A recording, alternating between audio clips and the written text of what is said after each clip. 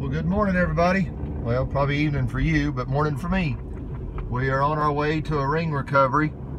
Got an email from a guy last night, was visiting in our area, staying at a little rental place, and lost his tungsten carbide ring right outside in the edge of the creek, right outside his cabin. Should be a quick, easy recovery. He's got a 9-foot square area that he's going to be, and he knows it's in, and it's not very deep, so we should be able to find that pretty quick. All right, we'll get back with you. All right, we're up here with Brett and his wife, and he has lost his tungsten ring, and he's going to tell us right here at the bottom of their stairs is where he's lost it. We shouldn't have much problem, but he's going to tell us what happened. I was standing about right here rinsing my hands off. I had some fish slime on my hands, and I shook them off, and it went in that general area right there. Okay. And it probably hit its tungsten carbides. It's heavy. It hit the bottom and probably stuck.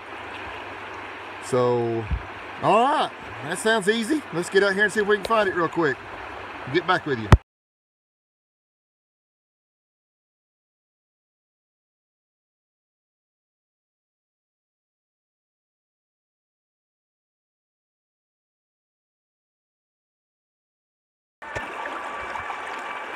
Well, we went everywhere. We thought he had slung it out there. He was standing right here. Sure enough, guess when we come back and looked, we find it. So we got it for him. It's definitely tungsten carbide. You can tell it's heavy. And we finally found it. Is that it? That's it. Thank you, sir. We took a long route around, but we thought, the way he described it, he thought, and we thought, that he slung it off his hand. You know, when he did that, getting the slime off. Well, it didn't go out there. I went all the way across the creek and come right back, and I thought, well, let me concentrate where he'd lost it. Sure enough, that's where it is. So, all right, we'll get some pictures.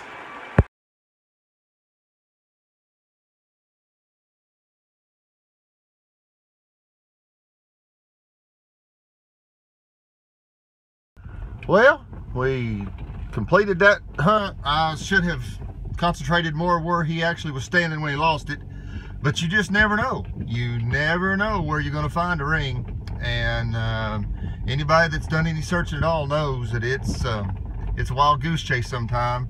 Sometimes you find them exactly where they say, and sometimes you don't. But I appreciate the excellent kindness that he showed me.